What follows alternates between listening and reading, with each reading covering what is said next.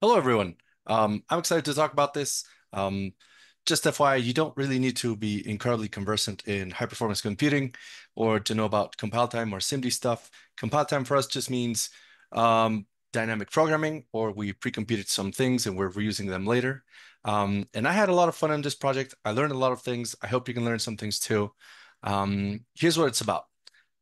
You have a lot of time series data. People use this in particle physics, in finance, econometrics, what have you. But you really need to smooth it fast.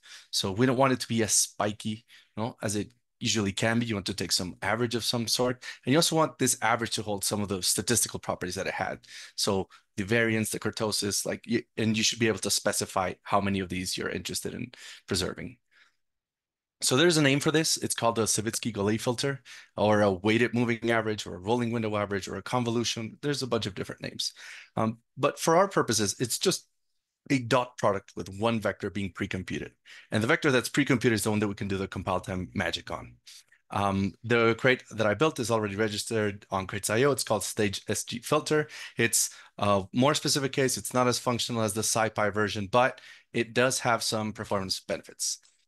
But I think it's more than that, a really cool learning opportunity, because it turns out dot products just are so amenable to performance optimizations on a lot of levels, and they let you get sink your teeth in with a lot of really cool tools, and you see them everywhere. Also, I mentioned that we can pre-compute these coefficients, and that's interesting in and of itself because we'll see some techniques to get there.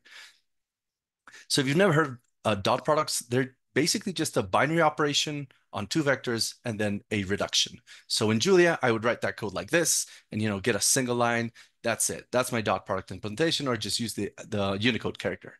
But if you sort of open your mind to the algorithm, like, you can abstract it away and you can think about it on vectors of characters. And if you map unequals, that's the Hamming distance. And if you have bit vectors, then the new range is these RAGs for LLMs, and they're using something called exact binary vector search, and those can really speed up your computation. So dot products, you can just keep on finding; they keep on popping everywhere, and I think that's fun. So let's talk about the benchmark. What's state of the art, or what's really available, what's out there available today. I compared to SciPy. So I found the Savitzky-Golay implementation on 100 million floats to take about 1.3 seconds on the 32-bit case and 1.7 on the 64-bit case. This lets us know that it's not memory bound yet. So we're pulling in twice as much data in the 32-bit version. It's not going twice as fast. So we really need to think about how we're doing the crunching. Also, I've run into some benchmarking issues, and you'll see that the Rust version is barely faster than the SciPy version, but I have a Julia version, which was the original code that I started porting, which is much faster. So all the benchmarking errors are mine. I probably goofed it up. Do let me know. Pull request open. This is the Julia implementation for stage filters, the package that I previously wrote, and that's based on a lot of other people's work. So it's 22 times faster than SciPy in one case and about 13 times faster in the 64-bit case. And we do get that doubling of speed if you double the bit width too. So that's really cool. So in Rust, I coded this, and using divan, a really cool benchmarking crate, I had about 2 times faster than SciPy result, right? So which is 520 milliseconds, and then about a second in the 64-bit case. And this is what I'm going to be talking about for the rest of the talk. Just if you want to see a nice table, at some point when you're doing this really intensive CPU benchmarking, you have to start thinking about it in terms of, how many elements you're processing per second. So we processed about 100 million elements in a second in the Rust 64-bit version. And then you can start thinking about it in terms of computer cycle and clock cycles, right? So the Julia version is pulling in about 1.5 elements per nanosecond. It's almost a clock cycle on my computer, which is about 1 times 10 to the 11 peak flops. And so Rust is leaving some performance on the table. I have some intuition as to why. I think some of the loads that are happening are just not as optimal, but we'll see where I'm still not sure where this difference is coming from.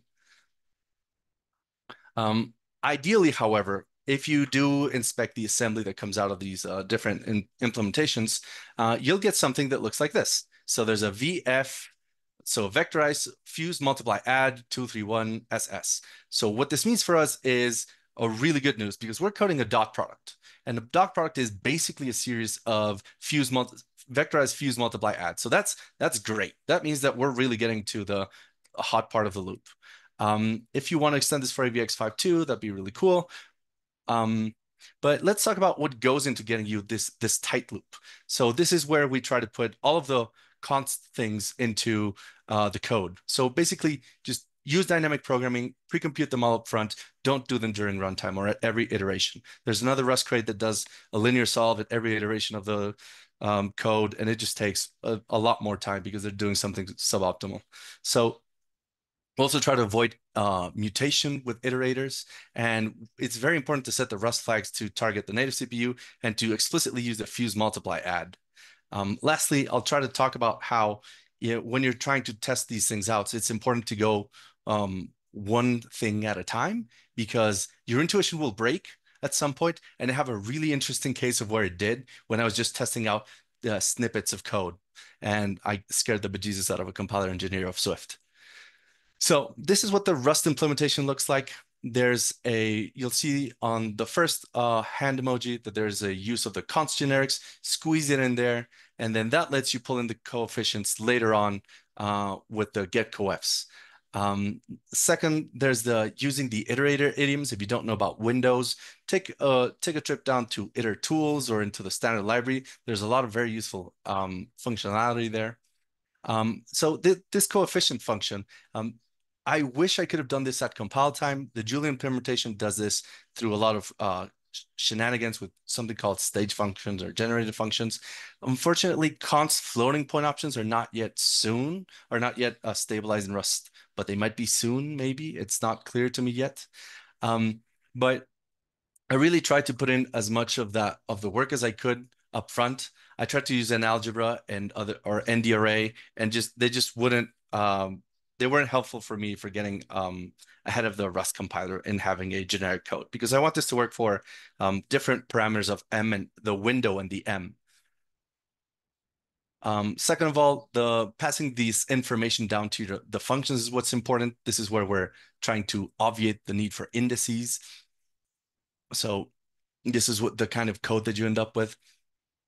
If you're not sure if this is happening, try using cargo remark. It's a very useful, tapping into the LLVM internals to see, what the auto vectorizer is spitting out is like, hey, this didn't help me auto vectorize a loop. Try using that. And so this is where I also started to worry about known constant trip counts or knowing if my loop was only going to run a certain amount of times. And this is where I ran into the really cool, the really funky example that I mentioned previously. Let me just go into this for a second, which is this small tidbits of just pulling in away one function at a time. I wrote the dot product like this, but I had to use cargo remark to test out, is the fold going to be optimal? Is the molad actually pulling through?